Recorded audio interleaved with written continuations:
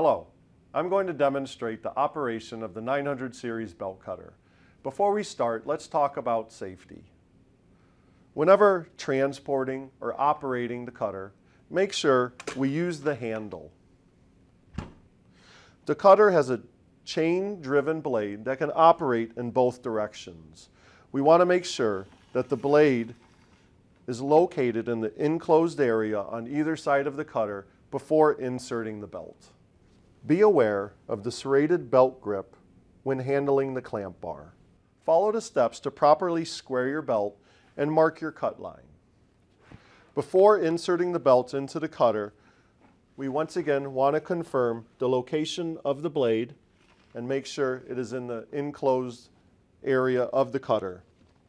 We're going to insert the belt.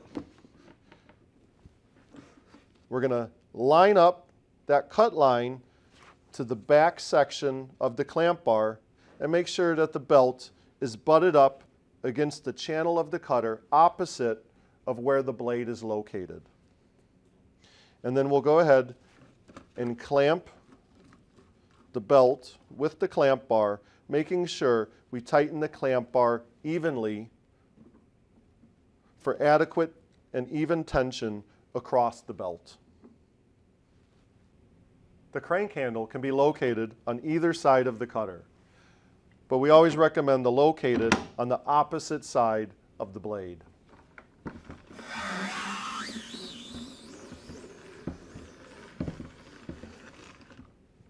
After cutting the belt, loosen up the clamp bar and remove the belt. Notice the cut is located 44.5 millimeters away from the pre-marked cut line. If an exact cut is needed, take that measurement into account. And that's how you operate the 900 series belt cutter.